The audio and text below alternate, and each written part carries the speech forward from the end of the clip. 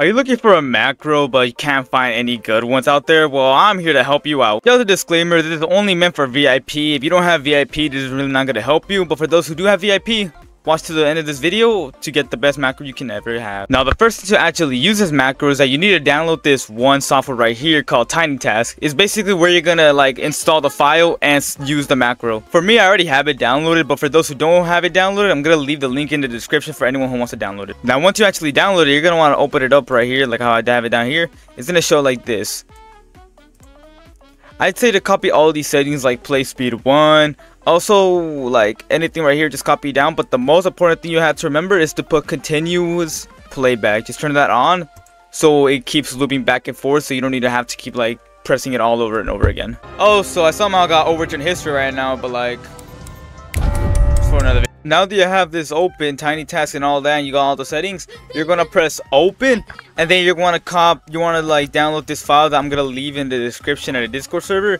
It's gonna be called VIP Souls RNG CFT. You're gonna want to double click on it. Now, this is gonna be the most important detail. Basically, right here where you're standing, where the spawn is, you're gonna want to go as close to the middle as you can. Use anything you can to be as close to it as possible. Then what you're gonna want to do is that you're gonna want to zoom. You see how like the top, it's like you want to make like you see like how like there's like little squares on the floor. You're gonna want to make it as even as you can, and you can do that by like using the white line on top of Roblox to like kind of even it out as much. Now once you do that, you're gonna want to press play, and this will basically start the whole thing. So like just press play. It's gonna start moving for you. Now let's say for any reason you want to turn off the macro because maybe like you want to go check something. Don't go and press play or record. In your keyboard, you're gonna want to press Control, Shift, and Alt and P. Control, Shift, Alt, and P.